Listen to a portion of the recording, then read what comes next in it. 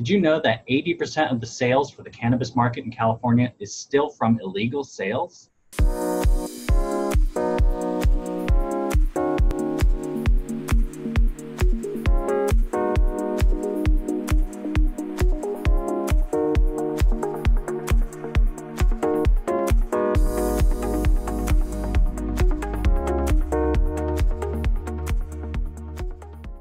Hey, what's going on, everybody? Mike Moreno here with Much More Media. Happy to join you today. And today's video conversation is going to be around my takeaways from a cannabis conference that I just came back from in Oakland, California. And this conference was thrown by Bolton Company. It was what they called their Cannabis Summit for 2019. It was up in Oakland, California, and it had two different panels on it. The first panel in the morning was based around banking and insurance and mergers and acquisitions and accounting and those types of things, really the hardcore back-end business operations, which was very informative. And then the second panel was based around equity initiatives, what the community not only can do to help support the cannabis businesses, but also what the businesses, more importantly, can do to support the community. So I'll be talking about both those things in this video. Takeaway number one from this cannabis conference that Bolton threw was that 80% of the market in California, 80% of the sales of cannabis in California is actually coming from the black market, actually from illicit sales. So that means that only about 20%, the billions of dollars that are already coming in to California's economy from the cannabis business, from cannabis businesses, makes up 20% of the actual sales that happen throughout California, which means that there's 80% of the market there that can still come on board in terms of the business marketplace and increase tax revenue. But most importantly, and this goes to a point that's made later in some of my takeaways and was certainly made by the second round of panelists at this conference, more importantly, what that shows is that there's a large part of the marketplace that isn't being spoken to when these businesses start up. And I think we can dive into that a little bit. So, there was a lot of emphasis on what businesses can do to, obviously deal with some of the regulations that are happening, making sure their products are clean from end to end, doing the testing and certifying of the products that they sell and also the ingredients that are included. There was a lot of talk about that. There was a lot of talk about efficiency and making sure that your employees are covered in terms of insurance and the banking that is coming.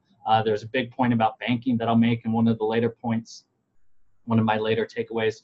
But really, all of that is only applying to 20% of the marketplace in California specifically. And 80% of that marketplace still isn't actively involved in the legal sales of cannabis and everything that goes along with it. So that means there's a lot of growth there that can happen with that market space in California, but the only way that that's going to happen is if you deal directly and are very inclusive of that community that's out there that isn't participating in the legal process yet. It's important to understand why, right? Why are they not participating in the illegal process? The legal process. Why are they not being included in the conversation? Is there a way that we can help that and improve upon that process, not only as business owners, but certainly as people who are interested in the space and people who are interested in supporting the efforts of California and other states in pushing for full legalization and pushing for legislation and regulation that helps this entire economy based around cannabis thrive and survive into the future without leaving behind large portions of the population who can also benefit from its growth, but most importantly have been advocates of it for a long time prior to legalization. Takeaway number two from the cannabis conference that was thrown by Bolton in Oakland, California was that the equity for the community needs to be involved when it comes to growing a business and sustaining these businesses in the cannabis space. And there were a lot of panelists on the second round later in the afternoon talking about this. There were business owners, like, I'm going to read down a list here just so I make sure I get everybody's name correct. certainly Christine De La Rosa, who is the founder of the People's Dispensary, founder and CEO of that very large dispensary looking to expand nationwide, has done a lot of great work, not only in creating a safe place for LGBTQ community to come in, minority community, but also supporting those communities by dealing with business owners who come from those communities when it comes to the products and services and business that she does with her shop. So she's a very smart lady and had a lot of great stuff to say on the panel, but has obviously been putting into practice this equity initiative in her business. And then other folks like Lanesse Martin, who comes from the Hood Incubator out in Oakland, doing a lot to raise awareness around making sure that the communities who have been underserved by the laws that have been in place around cannabis for so long are included as the laws change and as the support for the business community around cannabis expands. One of the things that she pointed out that I think is worth mentioning is, up in Oakland, there's a lot of opportunity for factory spaces and, expansion of operations when it comes to not only cannabis, but also hemp processing and things like that, large industrial operations. Well, minorities, people who have been affected criminally by cannabis in the past should have opportunities to be a part of that process, be a part of that industrial expansion. They should be giving jobs. They should be have an opportunity to grow with the marketplace. And again, another thing that she pointed out, which I think is very important to remember, is that they shouldn't be locked out, even if they haven't been affected, let's say, criminally from, like with a record or anything. When it comes to cannabis, they shouldn't be locked out in terms of education as well. There's a lot of community members who know a lot, and most people who have dealt with cannabis for any length of time understand that there are people who get very knowledgeable about how to grow the best, about strains and terpenes and fertilizer and processing and whether it's making the plant itself the best it can be, or making oil or making other products out of it. There are people who know a lot about that, who haven't necessarily got an MBA, right? Who haven't gone to university in order to learn these things, but they are in fact experts in the field.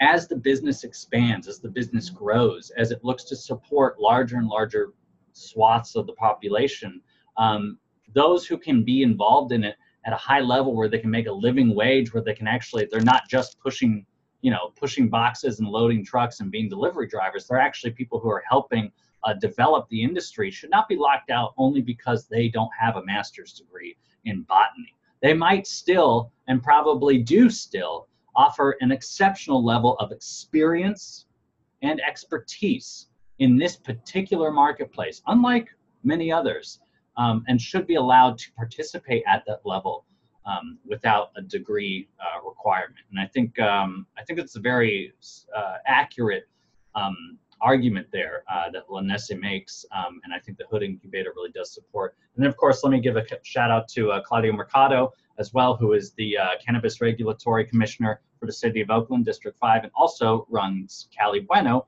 which is another cannabis brand out there, and has done a lot to make sure that the Latin community, Latinx community, and other communities in and around Oakland, minority communities specifically, are also served and reap some of the benefits and rewards of the business expansion of cannabis, that the businesses are giving back to those communities, that schools are benefiting, that technology is coming into the classroom, that kids are seeing that entrepreneurs are being created out of this business in a smart way, in a sustainable way, and then that actually does trickle back into the community and allow for further progress. And I think there's a lot of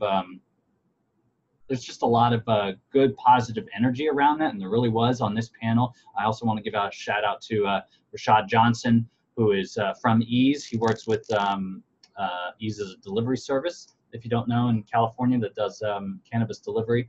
But he works with the government specifically and ties those two things together between Ease and the government out there, and had a lot of great things to say when it comes to developing incubator programs for younger entrepreneurs, for inner city youth, for youth in general, really, to see that there are ways to be involved in this market space that are legit, that are legal, and that are sustainable, but that also, again, are inclusive.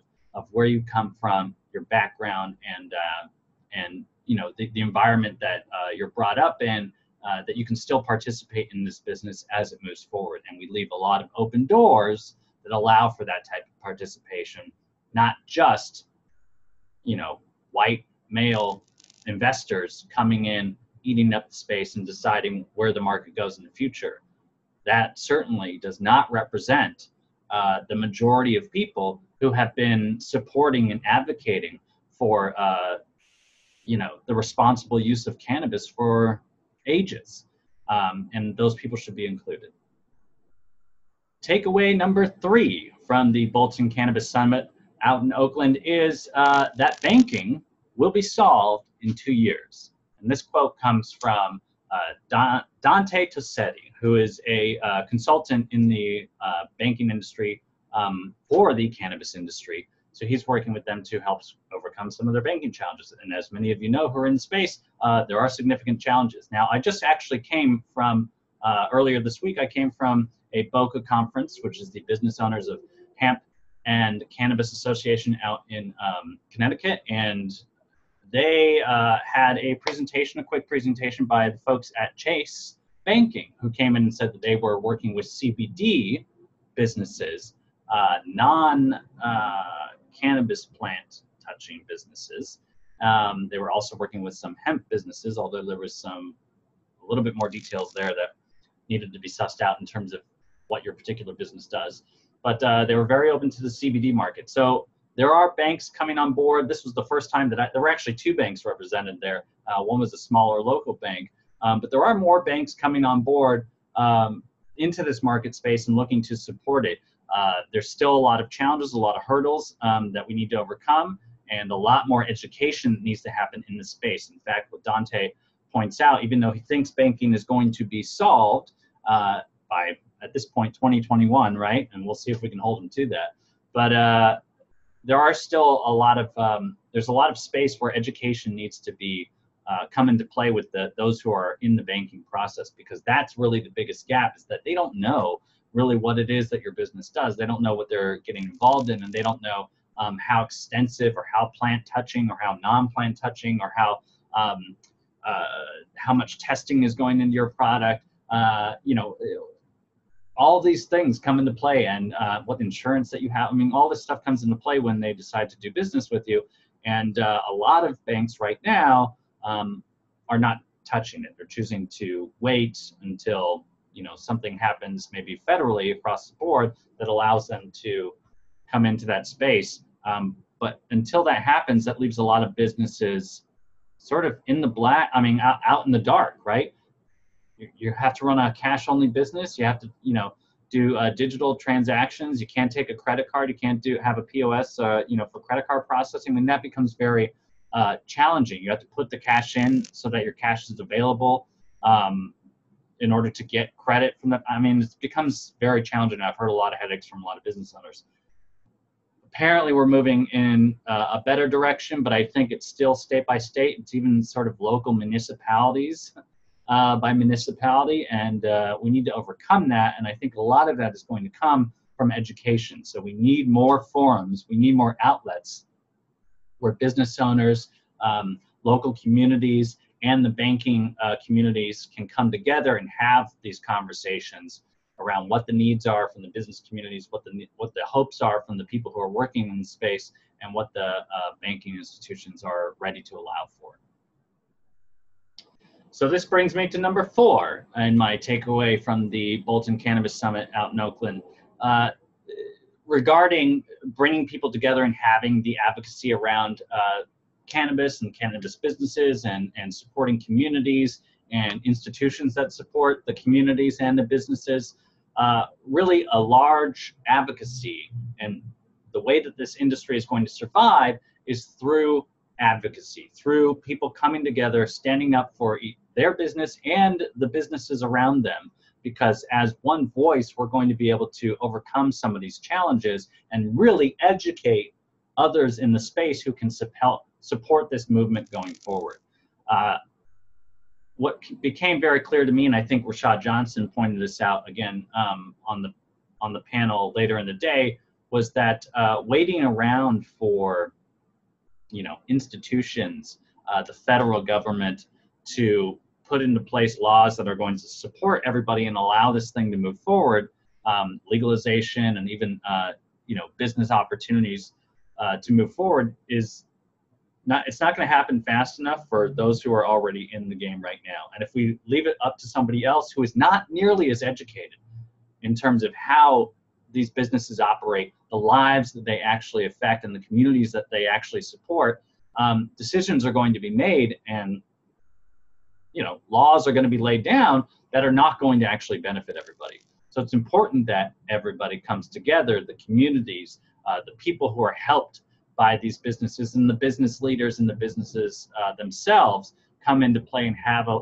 conversation and continue to open up those opportunities. So I was very grateful to come out to Oakland, where Bolton was having that conversation. They were leading by example and saying, yeah, we of course want to do business with these businesses, but we believe that the conversation should be much broader than just how we can, insure your business. And so they allowed for that. And I think that's a great example that other institutions, other organizations, and other businesses can take away is host the ability to have these conversations, host an opportunity to bring other people into the conversation, because a rising tide lifts all boats, right? So we're going to be able to educate more and more and see better, more appropriate actions taken that benefit the majority of people rather than the minority who are looking to take financial advantage of this space in this moment of momentum. If we come together and we ensure that the voice is being heard collectively and consistently. And finally, takeaway number 5 from the Bolton Cannabis Summit in Oakland, California, is be your own advocate. And this comes on the heels of a lot of the fear around the vaping pens right now.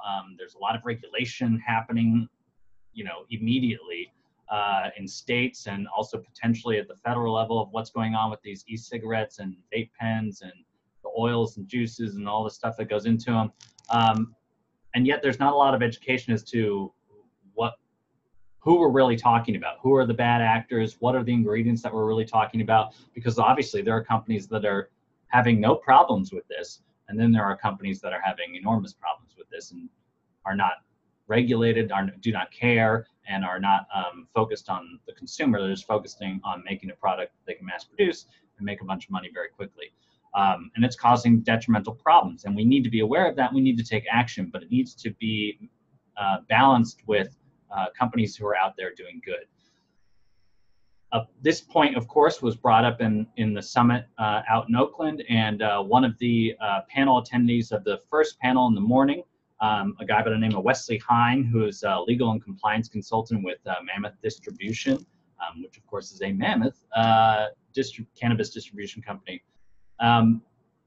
He said that Mammoth had reached out early on, we're talking probably a year or two ago, to news outlets to get them to run stories and address the issue of the chemicals going into some of these vape pens. Not all, of course, certainly, but that some were not clean, really. They weren't putting in clean product, and instead they were putting in a bunch of fillers, vitamin E, other things that cause cause you to sell more product, but they're just cutting it essentially. This is obviously a problem. He said that this needs to be looked into and stories need to be investigated in order to bring this to the public's attention, and that news outlets on the whole pretty much ignored him, or ignored the company. I'm not sure who exactly was reaching out, but they ignored those calls, the warning that they were giving. And look where we are now. Now it's become kind of an epidemic that we're trying to address without a lot of education. And my takeaway from that was that Mammoth and others, have no problem creating these stories themselves, right? Our traditional understanding is that you go to a news outlet or a media source and get them to lend a voice to whatever the problem is. Instead, you should create the content yourself, create the white paper, create the investigative reporting, create videos about it, educate the public, make blogs, whatever it is. Educate your audience, certainly, because you want them to be aware of potential problems or certainly information that impacts them. But when you educate beyond your audience, you're going to be getting some traction there as well. You're going to be lending that service to the public broadly. And then you actually have something, you have some content, you've done the work, and you can actually hand that off to a media outlet to just amplify that message. Now the benefit is you're doing the public service. You're getting good information, accurate information out to the public around something that your business is based on. And then of course you get to be the voice of that information. You get to become potentially an authority in that space when it comes to that issue. And certainly if you're early to the conversation, then you become one of the first that's out there to have that conversation. Now when the spotlight comes to learning more about it, you start to become one of the primary proponents of clean product, knowing what's going into it, for regulation, all these great things that uphold the values of you and your business, but also are good things for the entire cannabis economy as a whole.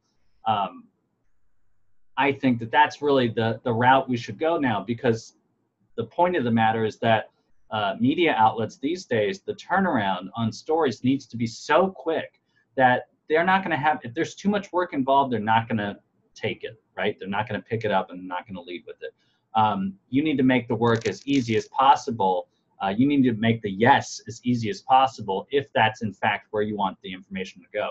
You don't have to have an information go out to a press outlet in order to get a large audience. Certainly don't. You can create it yourself and that audience will come in because you're creating something that's of value to the community that you're looking to serve.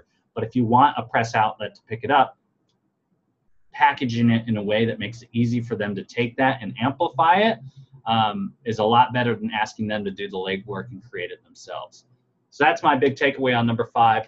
Last one, the Bolton Cannabis Summit in Oakland, California. I can't wait to go back. They're going to do one in Los Angeles, I think, in 2020. So I'm definitely going to come back for that. I think they're doing a great thing. And yeah, I'll tell you more takeaways when I go to more summits in the coming year. And I hope you stick around. All right. Thanks for watching.